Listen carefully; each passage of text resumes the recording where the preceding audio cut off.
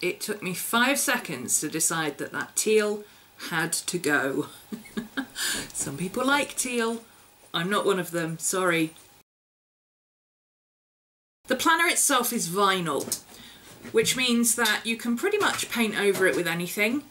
I'm using craft paints. Be aware that if you use a satin or gloss craft paint, it will stick somewhat, so you will need to probably coat it with some sort of finish or varnish. I decided that this beautiful plum colour from Americana was the one I liked best. It doesn't look this pink. Here's a swatch. Very nice paints, and these are matte craft paints, and you really only need one coat on most surfaces, but on this vinyl surface, because it's a little bit slick, I did need 2 coats. So I'm using a 1/2 inch flat brush to get a nice even coat, and the end of the brush makes it really easy to get in around the stitching and make sure that the stitching covers properly. And I'm using wax paper to lift the pockets and separate the pockets so that they don't stick while they dry. It was pretty easy to pin that pen loop out so I could get into the corners, and as you can see, the square brush, the flathead brush, makes it really easy to get into all those little nooks and crannies around the edges.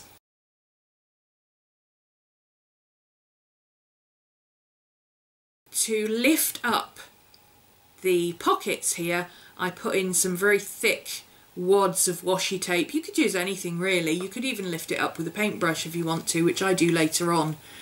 But putting the washi tape in left me with a hand free, so I didn't have to hold the pockets open while I painted.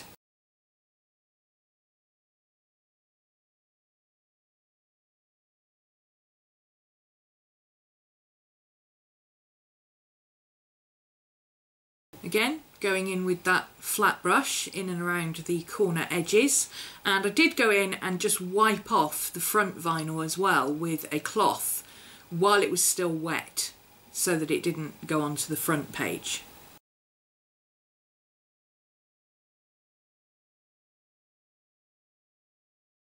I decided that I wanted to keep this foiling where it says Jane Davenport with a little paintbrush in gold on the inside, so I used masking fluid. Now I didn't know if this would work with acrylic. I've only ever used it with watercolour paints, but I didn't see any reason why it shouldn't. I had a little bit of trouble getting it to stay on the foil. I didn't have any trouble with the acrylic going over it or with getting it off afterwards, but getting it to cover the foil was tricky. You need a little bit of patience, and I ended up actually doing 4 coats of the masking fluid in order to get it to cover properly. I had to wait for it to dry and then add some more. The advantage of that, of course, was that by the time I came to take it off, it was so thick, it really only needed a pair of tweezers and it all peeled off in one go. Going back to work on the other pockets, making sure I get in around those edges, and because the pockets were lifted up, I was able to go in under the pockets and do approximately a brush length down underneath each pocket. The pockets run all the way down to the bottom. There is absolutely no way I was going to be able to paint all the way inside the pockets. That's ridiculous. But 1/2 inch, you know, the head of the brush down into the pocket seemed to work well, and you really can't see the teal unless you are looking at the planner from the top at table length. So I suppose people across the other side of the coffee shop might notice it's got teal on the inside, but I won't be worried about it. I was really impressed with the way this Americana paint covered the thick vinyl on the outside. You'll see in a moment it didn't actually cover the inside vinyl, which is very slightly different. The outside vinyl is thicker and more textured. The vinyl across the middle of the planner where the rings are is a bit thinner and slightly slicker, and it was very difficult to get the paint to cover. But I managed it in the end. It only took 2 coats and a little bit of patience. What I found helped was painting over with an initial quite thick coat and then going in while it was still tacky and smoothing it out and evening it out. That really helped.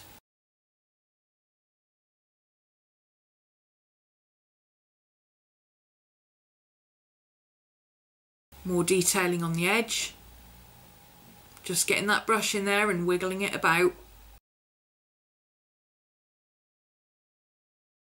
And then I left that to dry before I tackled this bit. And here you can see where that paint is just not covering quite as well. The teal is lighter on this section, so of course the purple would look a little thinner and a little pinker, but it really wasn't covering that well. It was streaky and it had white patches, well, teal patches, but eventually I got it to cover. I just had to put it on a little bit thicker and be a little bit more patient with it and get it to dry before I put a second coat on. And like I said, going back in while it was still tacky and smoothing out the paint a little bit helped to redistribute it quite nicely. The ring section is actually quite loose, so I simply picked the planner up by the rings, and you could quite easily slip your paintbrush underneath there as if it's a flat brush. And then again, inside the larger pockets, I just did sort of a brush width's worth of paint on the inside.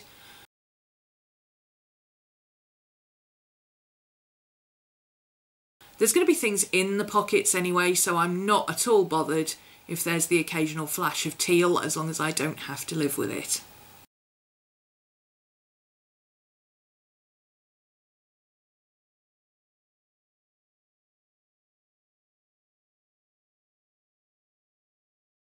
Here I am doing the clasp. Again, this is the thin vinyl from inside, so again it took 2 coats. I didn't put this on as thick as I did the first one because of course this has to bend and I didn't want the paint to crack.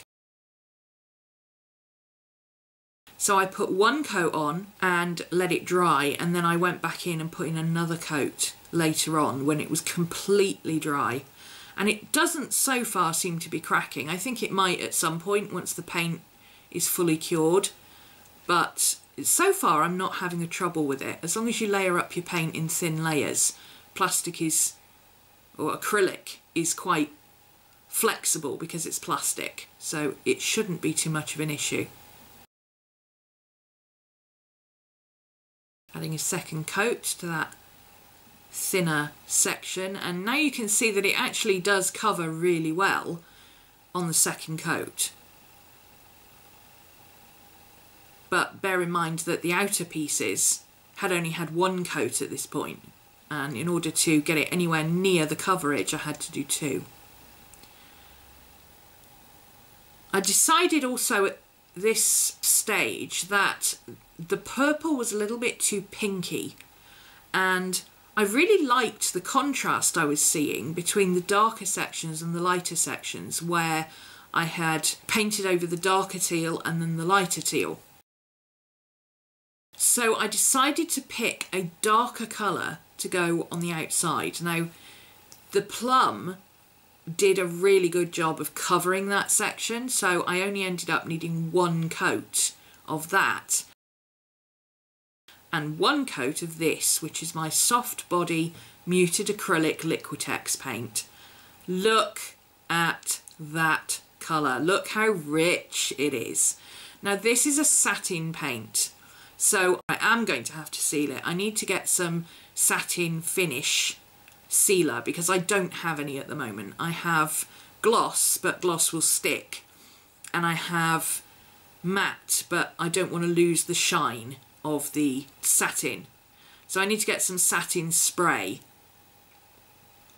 and once that's done I don't think this is going to go anywhere. Although having had it painted now for several days, I can tell you that unless it sticks to itself, which I did have a little mishap and had to repaint a section because it accidentally closed while it was empty and ended up sticking. Unless it's actually touching, there's no reason why it should cause any problems or start flaking off or anything. It doesn't scratch or anything. This Liquitex paint is fabulous. So what I've ended up doing is leaving it for now. I will still get some satin finish, I think, but for now it is perfectly happy and doesn't seem to be flaking off in any way. I did find it a little bit difficult to get the satin paint to dry evenly, or to go on evenly rather. There tended to be a lot of brush strokes in it, but again, if you go in while it's very slightly tacky and go in with just a little bit more paint, you can smooth out those brush strokes.